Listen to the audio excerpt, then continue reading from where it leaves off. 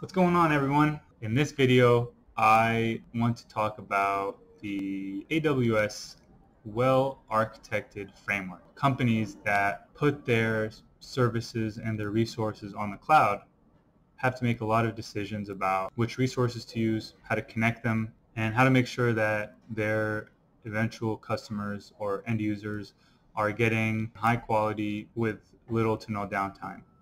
And so AWS obviously has put a lot of work into streamlining these decisions, and they fall under the umbrella of the AWS Well-Architected Framework. So let's jump into it. The AWS ecosystem is really huge, with a lot of options, a lot of things that at first glance might seem redundant, but if you look a little bit deeper, you'll see that they have complementary features. There's key differences, and they can both be used together for an even greater effect. In this series of videos, I'm mainly going to be talking about only the thing on the left, so this well-architected framework, which involves 5 pillars. And then in later videos, I will be talking about hosting on AWS as well as fault tolerance and high availability. The AWS well-architected framework helps customers to assess and improve their architecture. Following this framework sheds light on how design decisions affect applications. All right.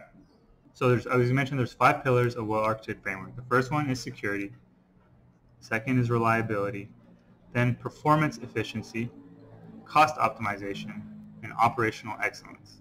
I will break down each of these 5 pillars in the subsequent 5 videos. So stick around and enjoy.